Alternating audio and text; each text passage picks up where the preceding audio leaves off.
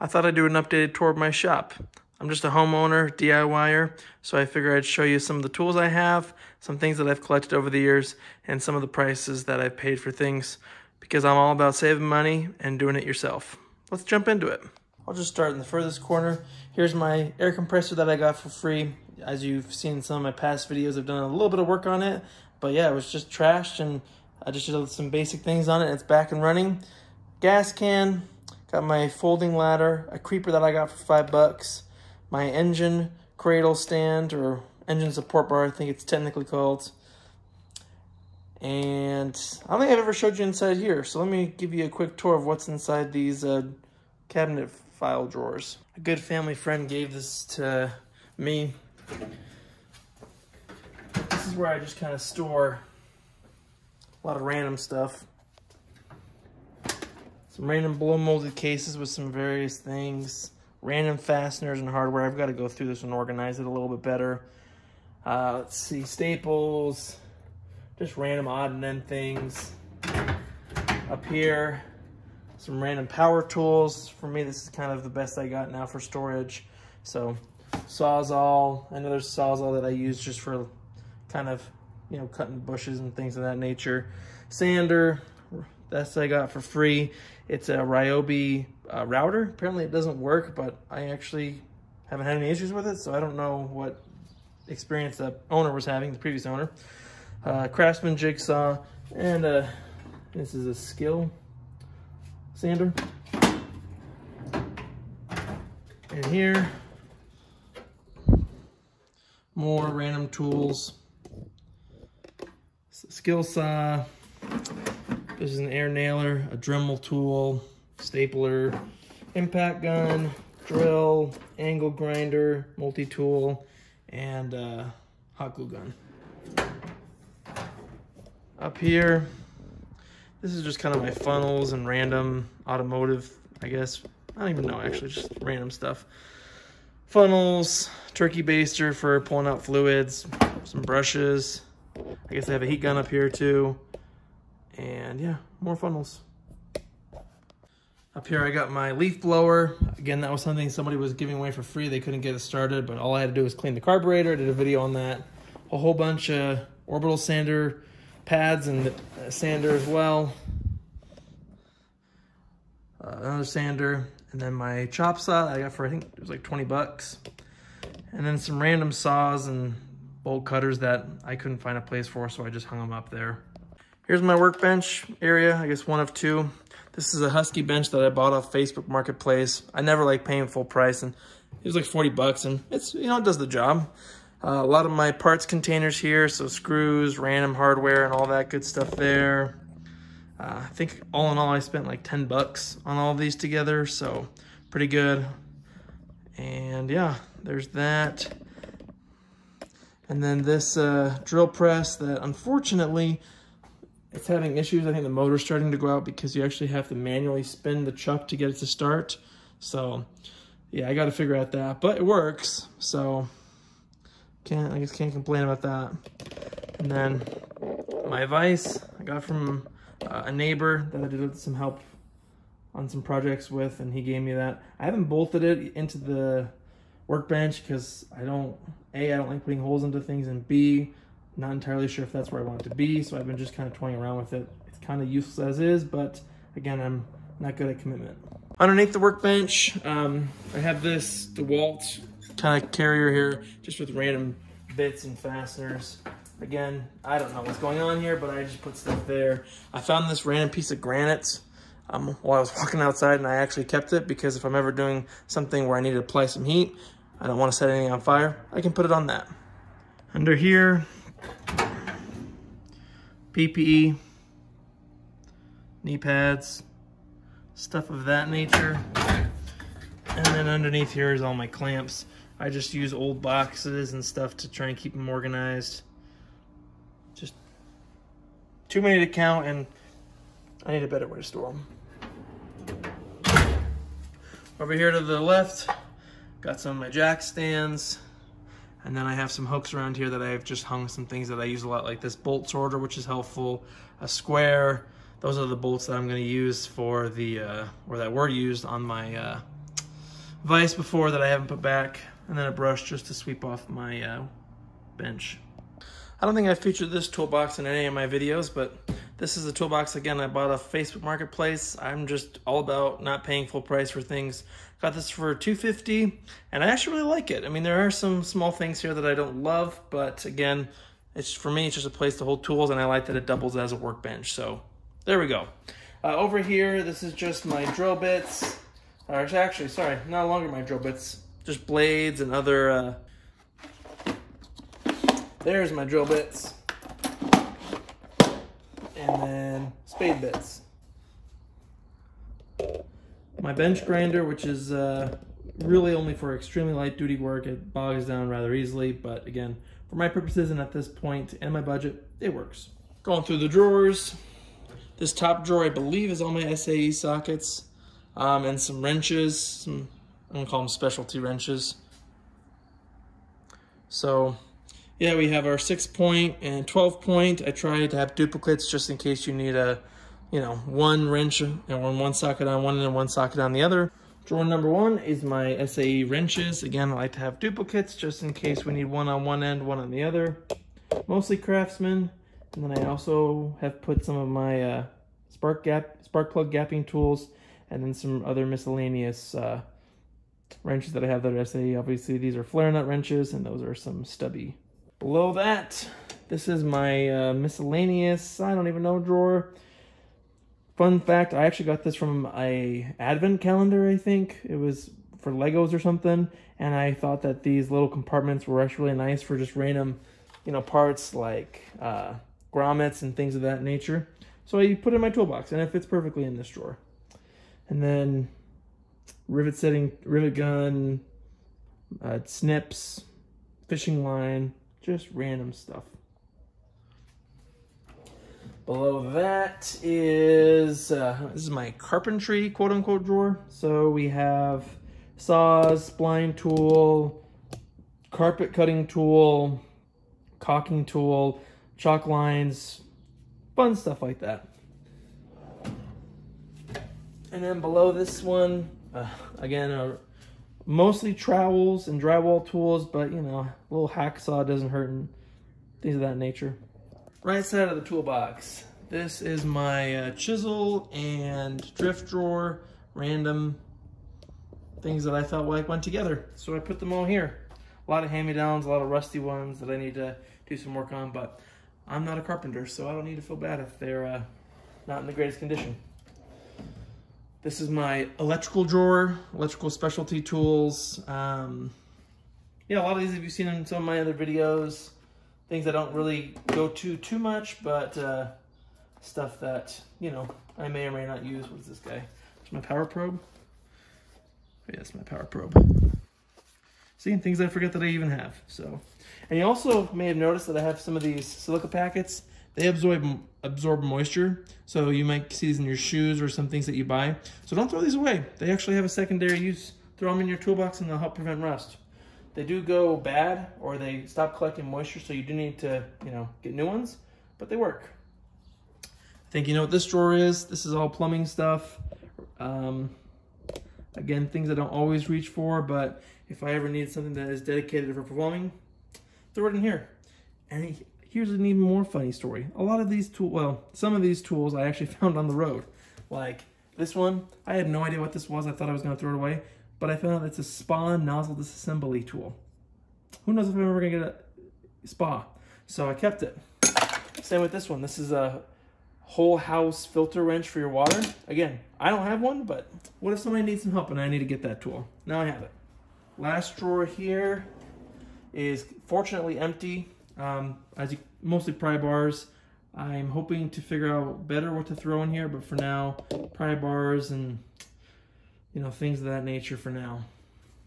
My floor jack, got that one on Marketplace as well, 100 bucks. Garbage can that I got for free, and then various accessories that I like. This is the can holder, paper towel dispenser, glove holder, and extra drawer storage. You've already seen a tour of this box, but obviously I've updated things, so let me show you what's in this one. I love this toolbox. I love it. The top, got my magnetic tray, some random parts and bits that I occasionally go for. And then some gauges, some lights, keys for the box, some magnets, and some lights that don't work. Since the other box is all my standard, this is my metric drawer, or I guess metric top. You can easily see I have tons of them. And then over here on the right, these are my, I think, larger screwdrivers. This one I got from Goodwill. This was like $3 for this snap-on screwdriver. Some impact screwdrivers, and some random. You know, for many of my videos, a lot of my sockets are Craftsman, so that's what most of these are. Some of my specialty quote-unquote sockets, like these guys here, Allen, Hex, so on and so forth. Some of my bigger ratchets, I think these are all 1/2-inch drive, Mac, Craftsman. This is John Deere. Yeah, John Deere. And then some of my really long screwdrivers. Extensions separated by 3/8, quarter, and 1/2 inch here in the front. Drawer one hasn't really changed since the last video, but again, this is my ratchet, crescent wrench, and screwdriver drawer. So I've tried to upgrade and get rid of some of my older junkier ones, but a lot of my extra ratchets there, crescent wrenches, miscellaneous precision screwdrivers, and small wrenches, files galore. I know you're not supposed to store them on top of each other, but I'm human. And then a lot of my extra screwdrivers separated by flathead Phillips, and then I think random ones like Torx and Robertson. So those are that drawer. Below that, I love this drawer to this day, still my favorite. If you haven't got wire hanger or wire holders, dividers, whatever you call them, for your pliers, please get them. They will make so much more room. It's worth the money. I thought it was crazy at first to spend 20 bucks on something for organization, but these are awesome. So yeah, let's see, crescent wrench, or not crescent, channel locks, different sorts of needle nose, smaller slip jaw pliers, more small wrenches. This is an old socket holder for Craftsman that I just kind of filed down one side. That way they can just lay in. And these are more miscellaneous types of pliers. And then on the left, my vice grips, and then more miscellaneous ones. And then here are my snap ring pliers. I need to upgrade those because I really need good ones, and those are terrible. Drawer number 3. This one hasn't really changed as much. Hose picks, dental picks, which are really nice for doing really small, precise work. Some other precision instruments, trim tools, and some measuring tools, and some extra tape measures. Below that, this is my metric drawer. So metric wrenches. Why are you closing? Metric wrenches, again, 2 sets, just so I can have backup. And then here, I actually got this not that long ago. It's PM Tools or something like that. Where is it? Hold on, we'll get it. PNC, which I think somebody said was a predecessor, or maybe a, I don't know. It used to be a tool truck brand, or I don't know. It's apparently a good brand. I've never heard of it, but if you know anything about PNC Tool, let me know. I think it was like a predecessor of Proto or something. I don't know. Anyway, so I got that set for pretty cheap. These are some extra Allen keys that, of course, I don't have the full set for, but no big deal. Below this guy is my hammer drawer and some random caulk gun and impact drivers. So yeah, and then last but not least, my, I guess, miscellaneous automotive drawer, some torque wrenches, grease gun, extra lug nuts in case, who knows. I find those on the street all the time, so I figured I'd collect them. And then oil filters for my cars, always have backups, and then just random tools. Lastly, over here, this is just my temporary fluid container storage. So coolant, gear oil, transmission fluid, some old cups that I like to mix things in, Cocopelli because I'm from the South, or I'm in the Southwest. Some empty toolboxes that might find a use here or there. And then below, 2 bottle jacks, extra gas can, oil, change stuff, furniture cart, love this thing. And then here, I got this file cabinet for free. This just holds some random stuff. So in the back, some table saw blades, and in the front, some of my tool accessories, Dremel, router table, like whatever that thing is called. And then below, in this drawer below that is some manuals, my bike stuff, and then some extra casters in case I ever need them. This is my motorcycle jack. I don't have one, but this is actually going to be used in a future video with some repair that I need to do on my Jeep. So this guy came in handy, of course secondhand, and check that video out when it comes out. Last area here is the table saw. That was a gift from my grandfather. I don't use it really much, but definitely a nice tool to have in the shop as it does become necessary for some things. This is my Harbor Freight cart. I wanted something that I could easily access, move around. The other 2 carts that, or the other two tool chests that you saw are more stationary and more for my extras. So this one is the one I primarily work out of, whether I'm working on my vehicles or maybe I need to grab something from the shop to bring inside to work on something. This is my go-to. And then before I zoom in, these 2 are some sawhorses that I got from a garage sale for like $5 or something. All right, I am not happy with the setup of this cart, so don't get any fun ideas from this. This is really temporary. Got to do a lot more work, slowly moving into it. But the top, again, is some things that I use: flashlight, universal socket, pocket screwdriver, some alligator clips for jumping things, toolbox wire, or lock keys. Below here, I have a set of 3/8 metric and standard sockets to work out of. My hex keys, since the Jeep uses a lot of hex sockets or hex bolts, and then some impact sockets, because now that I have my corded impact gun, it does come in handy now and again. Some of my favorite ratchets. I'm a sucker for these Harbor Freight ones. I don't know why, but they're not the greatest, but they work, right? Over here on the left, this is my Phillips. So, and some of my pry bars, and then here on the left are some of my bigger flatheads and pry bars as well. For the drawers, this top one, these are my metric, I think. Yeah, this is my metric drawer. My parents got me these ratcheting wrenches, and I love them. They're from Gear Wrench. Pretty good deal on Amazon. I'll link it in case you want to check them out. Some Allen keys and some precision tweezers or whatnot in that drawer. In this one, we have our standard and then some nut drivers. On the right, this is some pliers. This is the one from Harbor Freight, this wire holder. I hate it. Do not get it. Personally, it's not as versatile as the one that I got online on Amazon. Some of my tools don't fit as well, so I actually don't like it as much, which you'd think it'd be the same, but surprisingly it's not. All right, the bottom 2 drawers. Again, this is really where it shines, how much I haven't really thought about the organization. So grease gun, hammer, some random wrenches and pliers, cheap multimeter, staple gun, and then some calipers. I need to figure out a better layout for all this stuff, but for now, again, since I'm trying to build this box from an inductive approach as I fix things, as I see what tools I'm using more and more, those are the ones that I want to put in here. I don't want to just fill this box with tools and, you know, get annoyed every time I open it. I want this to be as functional as possible.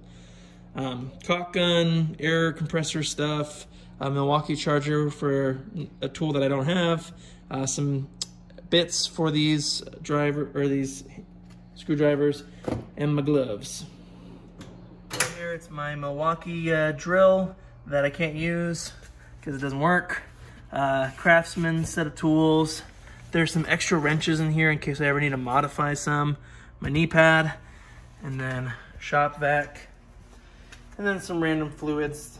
So if you would be interested in a video on how I guess I accumulated all these tools, if I'm being frank with you, I would say that maybe I've spent a total of $2,500 on all the tools you've seen here. I wish I could say I was joking, but I have some tips and tricks that have really helped me to save money on tools and really build a collection. So if you would like to know more, or you think it would be helpful for me to discuss some ideas to help you kind of build a collection and save money, because again, tools are expensive. It's unfortunately not a cheap hobby to get into tools, but I think the reward and the fun of it can definitely get you hooked. So if you would like some tips and some advice, or kind of for me to walk you through how I did it, I'm more than happy to share that with you guys. I think it's valuable information to have, and honestly, if you have tips or suggestions, please share them below. This community is all about helping other people. So if you have any advice at all, please put it below, because again, we're all out here doing the best we can, trying to get stuff fixed and better ourselves. So I appreciate you watching the video. Questions or comments, please put them below. And again, if you would be interested in a video of me discussing some tips and hacks and tricks to help you amass a tool collection that's pretty decent quality and gets the job done for an affordable price, let me know, and I'm more than happy to do that for y'all. Subscribe to the channel if you haven't already, like this video, and I'll catch you in the next one.